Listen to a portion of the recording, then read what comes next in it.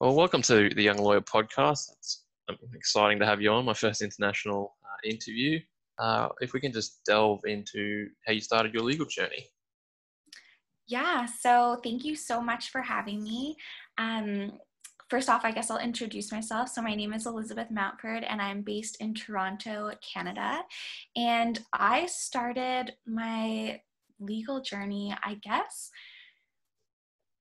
kind of off of a bet. So I actually went to law school, not off of a bet, more of my ego. So I went to law school not because it was something that I had always dreamed of. I actually decided to go because a friend who I had always been quite competitive with growing up, we were always seeing, who could outdo the other, who was smarter.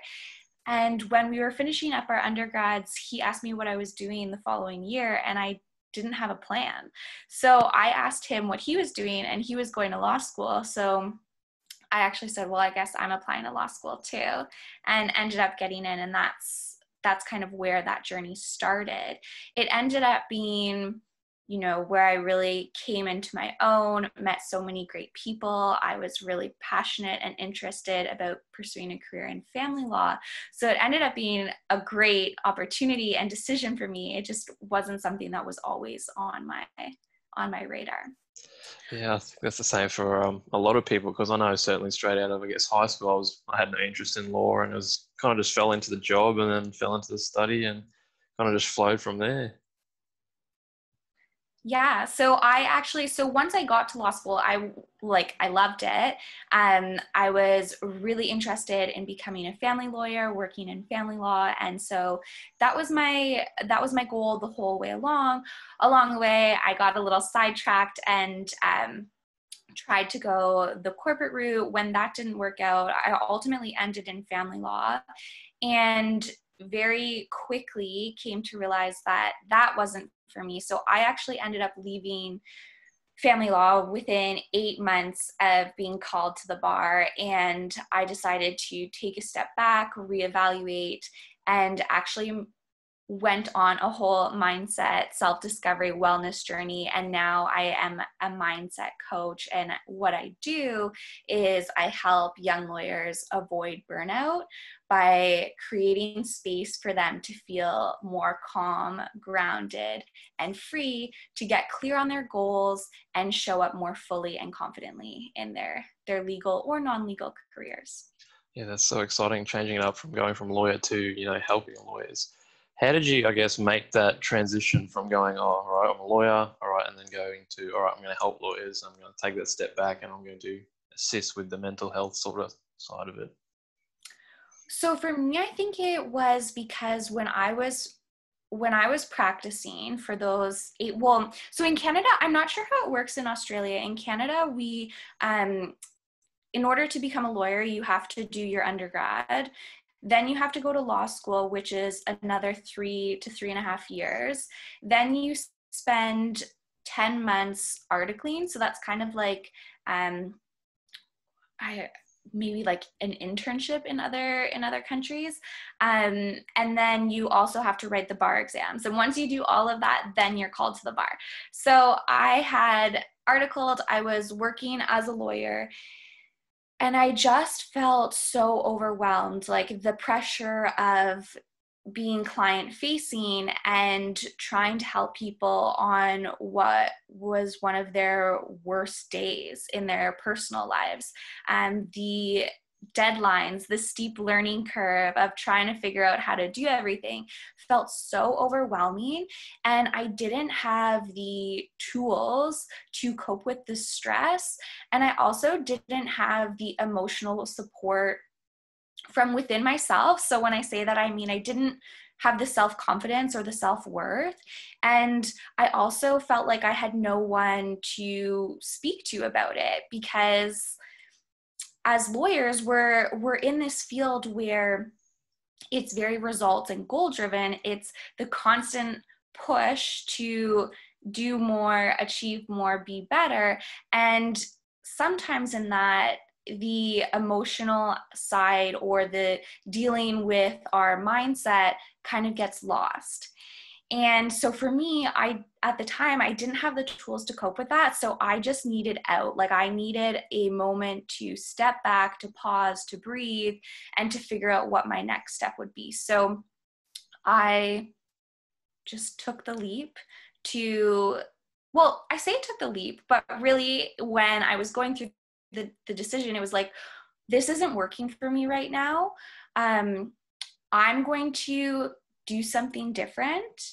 And if that doesn't work out, what is the worst case scenario? I can always come back. Like, I've always been someone who has been able to network and find a position, find my way. So it was really just working through my fear to take that next step. So that's what I did. I kind of took a position that allowed me to have more of the elusive work-life balance. So I was working set hours, and that really gave me the space outside of work to pursue my passions and go on what I would refer to as a self-discovery journey. And when I say that, I mean really sit with myself and ask myself what it was that I was truly passionate about, what I enjoyed doing, what I was good at, what I felt like the world needed more of, and how I could do all of that while making money.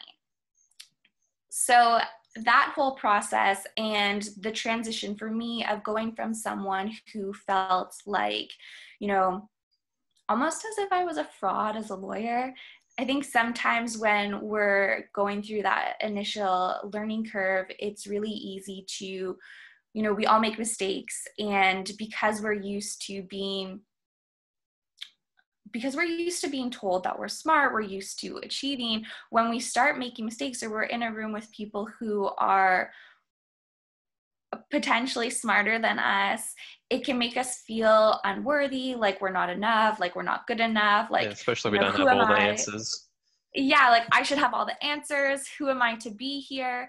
And so I was really stuck in that way of thinking. And so for me, I started working with some coaches, started using the techniques that I use, so like NLP and hypnosis, positive affirmations, and that really shifted how I speak to myself, how I think about myself, and what I believe to be true for me. So going through that transformation of being someone who spoke very negatively to themselves, just in terms of I would make a mistake, like send a wrong email, and it would be like, oh my gosh, how could you do that? You're so stupid. You're not cut out to be a lawyer.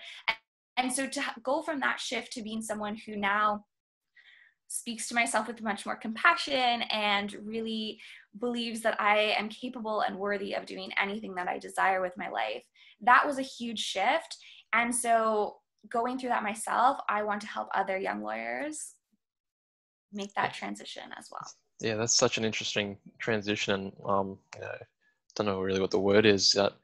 Like, I'm so glad you're able to find that within yourself and now looking to help other people, because going through uni, I'm not sure about in Canada, but in uni, we do you 4 to 5 years, and then you just do a 6 month course after that, really. So we don't have an extensive period of time as you guys do, but they really only touch on mental health within probably like one day. Like, we have this intro course where we go down for the week, and there's probably one day, maybe like an hour out of that one day, that they actually touch on mental health. But other than that, you don't hear from it.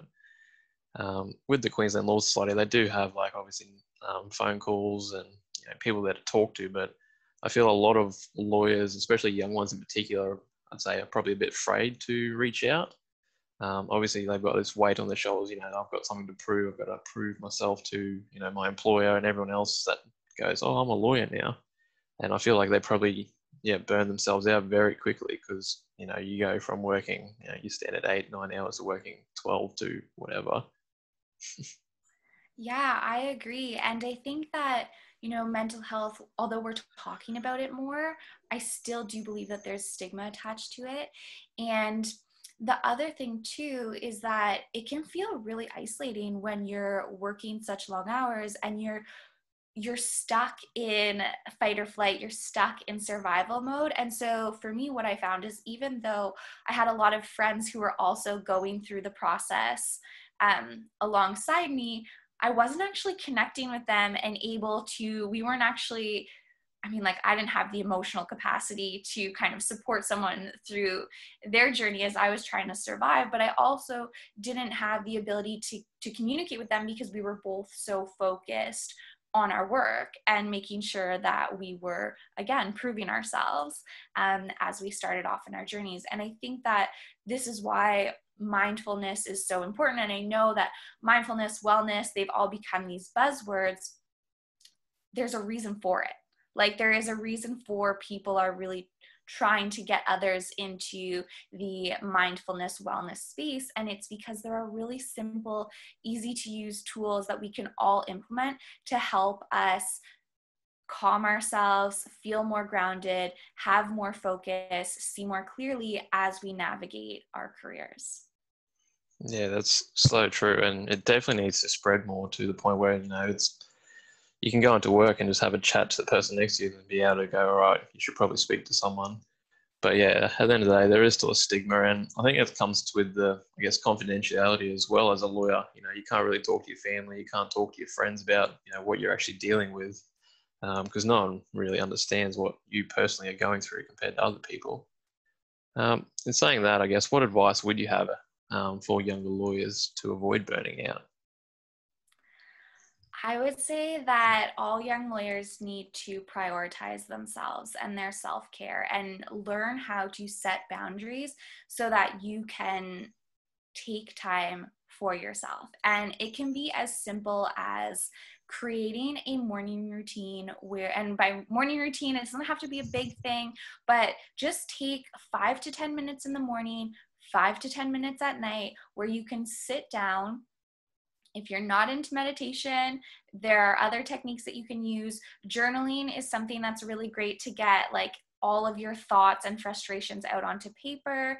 You can use a technique called emotional freedom techniques. I talk a lot about this, and I actually have a free guide that teaches you how to do it. And what it does is it's similar to the idea of acupuncture. It combines Eastern and Western healing modalities, and you literally just tap on different energy points or meridian points on your body. So like on the top of your head, above your eyebrows, and there are a couple of different points. And what that does is it moves energy through your body. So any stuck energy or emotion is able to be released. So you can release unwanted emotions like stress and overwhelm.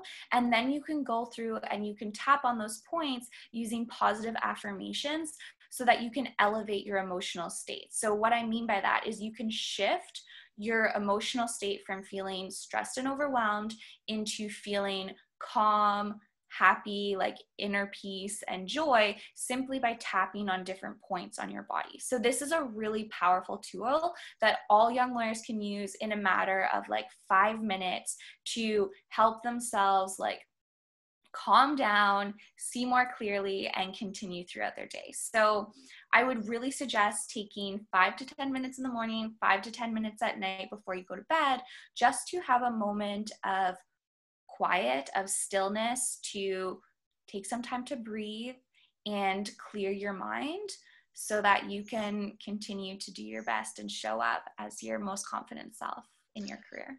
Yeah, that's such great advice, and definitely taking time out, especially as a young lawyer. Well, as when any lawyer really, even as you progress, it's really important to take that time. Well, that's really all the questions I had. Thank you so much for joining me. It's been a blast, and it's definitely exciting hearing different stories that of people that are no longer in law and they've found their passions outside, but still connected to it. Thank you so much for having me. I will just add that for anyone who is interested in connecting with me, they can connect with me on LinkedIn. I'm on there as Elizabeth Mountford, or on Instagram, my handle is @ElizabethMountford.